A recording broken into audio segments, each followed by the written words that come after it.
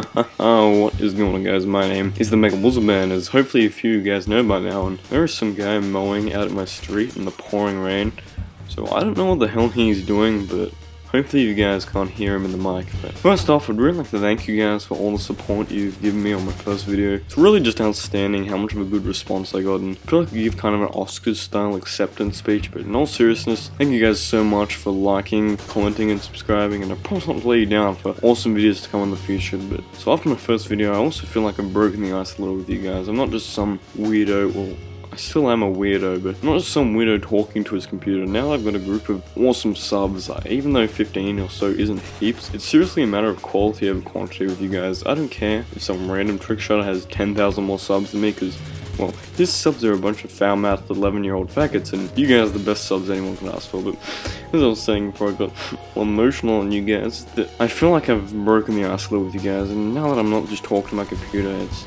we're just two brosifs, hanging around talking about video games. But enough of that heart-to-heart, man-to-man crap. Let's get on to the gameplay. I'm using the G36 for some reason. I'm using the silencer and red dot. A little bit of a weird setup, but this gameplay was only about a week after the game came out, so, in those early days, people were still kind of experimenting with different setups, and it certainly isn't a bad setup. You just don't see it very much these days. And to talk on the gun for me, like, I kind of regard the G36 as probably the most highly underrated gun in Modern Warfare 3. It really reminds me of the Black Ops AK, not the Modern Warfare 3 AK, no, we're never talking about that, but it kind of reminds me of the Black Ops AK. It has pretty high recoil, but it's really predictable recoil, like it just goes straight up, so I guess that kind of puts people off, but with a little downward pressure on the stick, you can kind of turn it into a fucking death laser. But that's just a little bit about the G36, and so as you can see from the title, I may or may not get a MOAB this game. We'll just have to stick around and wait and see. But the thing I like about the MOAB in this game, I like Modern Warfare 2, because the MOAB is always on for everyone. I don't feel like I'm losing a kill streak slot in it,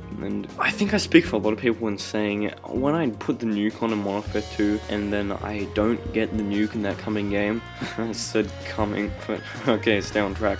When I don't get the nuke that coming game, I feel like crap. Even though I'm not good enough to get the nuke every game, I feel really bummed out, and then I'll start camping, then I get noob tube, then I'll rage quit, and then I go, shoot up a police department, the usual. But that's just a couple things I like about the MOAB, and I realize this gameplay is a little campy, and I can assure you I used to be playing like a crazy motherfucker running around with a shotgun, but I think I've gotten about 4 or 5 MOABs in this game, and for some reason Robert Bowling strikes again, and Theater Mode only recorded this one, but I won't start on Infinity Ward ranting, because I won't stop until my lungs are dry. So I had to upload this MOAB, and honestly, I'm not dropping MOABs every game like Beer Crads or X-Scals, so honestly, I have to take what I can get, and I haven't been playing much, but I've jumped back on recently, and hopefully I can get a few more MOABs for you guys, and I feel like I should now give some tips on the MOAB. Unlike Modern Warfare 2, there's not much to tell about the MOAB. Just run the specialist for the specialist bonus. Don't run around like a chicken with head cut off and play defensively when you get on a high streak. No, the most important thing is don't try to,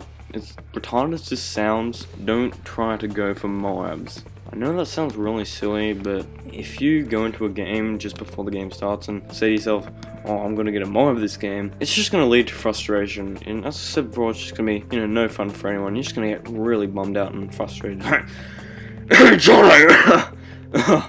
But it's just a few things on the MOAB, and I think I got the MOAB just then in the gameplay, so I might wrap this up a little bit. I'm sorry for the bad mic quality. I'm looking to get a new one, but I am a homeless guy using internet cafes and shopping centers to post these videos, so I'm a little tight for money, but I should have a new video next week. And I've also found something that I think you guys will really like. It's something really awesome to make hilarious trolling videos with, but that is a tale for next week. So remember to subscribe so you don't miss it, and also give this video a like if you liked it, and I'll see you guys later. Peace.